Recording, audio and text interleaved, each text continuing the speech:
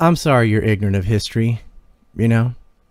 I'm sorry you hate people that defended their own homes and farms from an invading terrorist army from Abraham Lincoln that had almost 500,000 mercenaries who went out and murdered the American Indians from the Mississippi to the ocean. General Sherman, the same man, the Yankee Union general that burned Atlanta, is also responsible for the final solution, which was about American Indians, not Jews.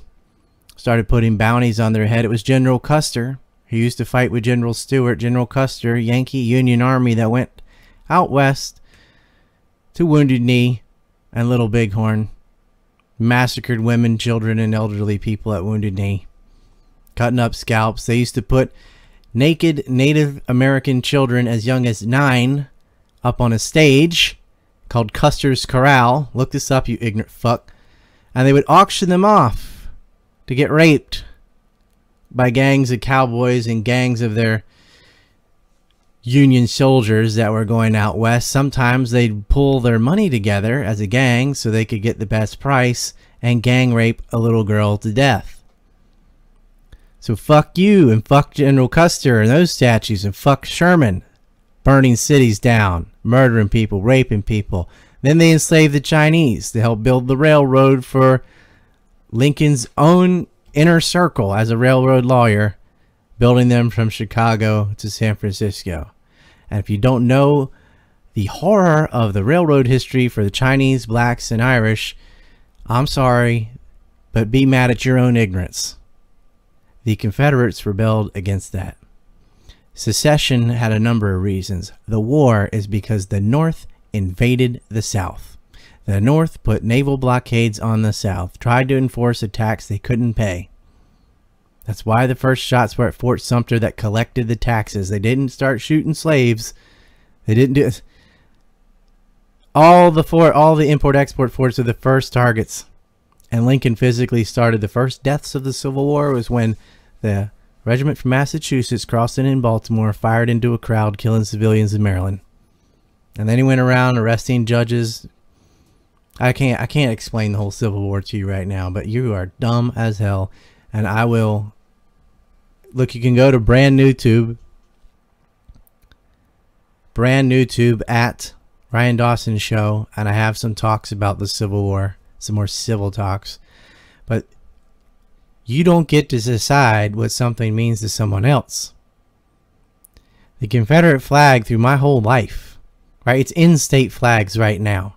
You can't honestly think all those people are racist, right? These statues and stuff have been here over 100 years. People walking by, not a problem. They understand what it is. They didn't get their education from watching Bill Riccio on HBO and movies like Forrest Gump and all these stupid, you know, shit-lib propaganda that demonizes the South, that automatically lowers your IQ point if you have a Southern accent. Calling them all cousin fucking racist and backwards. That's how Hollywood likes to divide the country. You know northern states had slaves, right?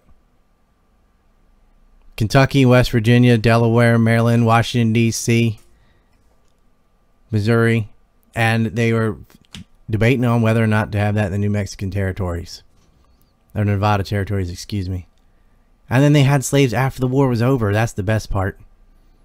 And 3 northern states wouldn't even ratify the amendment that finally did liberate black slavery. Still had Chinese slavery later.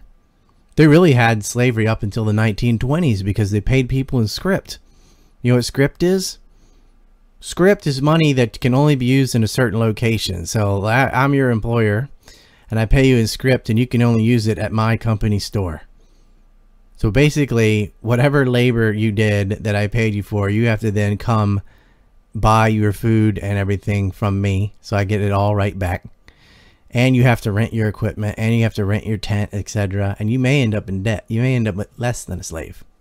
And that went on until the Blair Mountain Rebellion and other things, a strike in Colorado, different events where Americans with guns challenged the federal government in both Southern and Union states after World War I. And they were still murdering Indians up until World War I. They did a sterilization program for American Indians in the 1970s called the Family Planning Act. George Bush Sr. took part in that. They stole the skull of Geronimo. It's now sitting, probably getting jacked off on by Skull and Bones members. 25% of Native American women under the guise of vaccinations were sterilized without their knowledge. They also sterilized a number of black people. That wasn't in the 1870s. That was in the 1970s. I could have been one of those babies. They were also stealing white children. Blonde children. Ric Flair was one of those. You know Ric Flair, the wrestler? Woo! Ric Flair. His parents were told that he died. And the people that adopted him were told the mother died. And that he didn't have a father. And they were selling Aryan babies to wealthy families. And lying to both sides. So excuse me, Bill Gates, when somebody, you know, wants to give a vaccine out to the third world or whatever and travel around to where a lot of poor people are so they can, we know they had bestiality in Haiti. I'm starting to cross the line here on YouTube. I can't get into it, right? It gets real dark. You know what Epstein were doing? They would go find the noobles, right? Those that just had their periods. They'd scan the trailer parks and stuff, but they'd also love to take first-class trips to third world nations where they could gather up people who don't have a voice, and that didn't matter if it was in Eastern Europe or Africa, whatever, and they raped and they killed these kids.